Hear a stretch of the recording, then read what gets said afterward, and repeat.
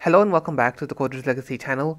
In today's video, we'll discuss how to exclude your Pyinstaller generated EXE from Windows Defender, also known as Windows AntiVirus.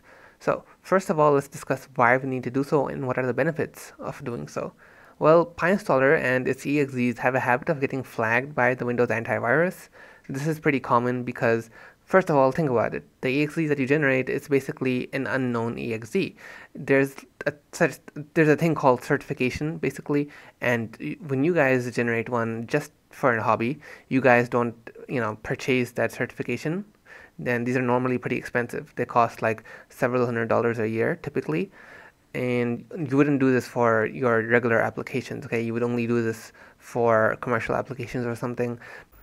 So what the organization does is take your EXE, they verify that it's a safe application, then they'll certify it. So when Windows Defender or any other antivirus encounters your EXE, then they can check the certification and be reassured that it's a safe application to run. But this is not an ideal solution for everyone because your application is most likely going to be non-commercial, or if you're just a hobbyist, you're just making small applications to share with friends or family. So in this case, you can't afford to pay that several $100s per year fee, right? So instead, what you can do is ask your friends, family, or trusted clients to exclude your application from the Windows firewall or from their antivirus. So let's explore how to do that in this video. Then we'll discuss some alternatives and better options at the end of the video. Okay, so let's begin. First, we need to go find Windows Security. Okay, in Windows Security, click on Virus and Threat Protection, or just click it from here, Virus and Threat Protection.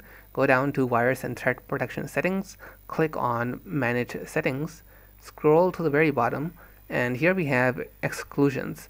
So we can see here that it says Microsoft Defender antivirus won't scan items that have been excluded.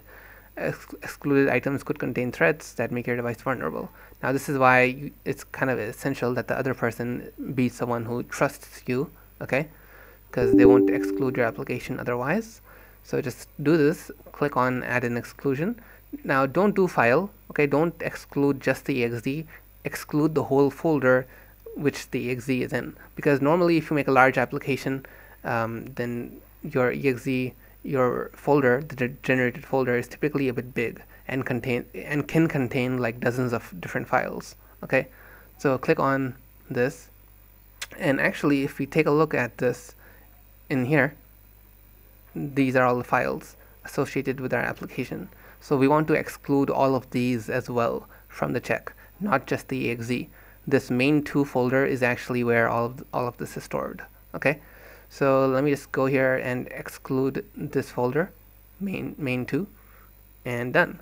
Okay, now there's no point in testing this on my device because the exe was compiled on my device, so I know it won't get flagged as a virus because the device, the Defender, the antivirus, is able to tell that this exe is from this device. So it's only really going to be noticeable when you send this to someone else, to someone else's device.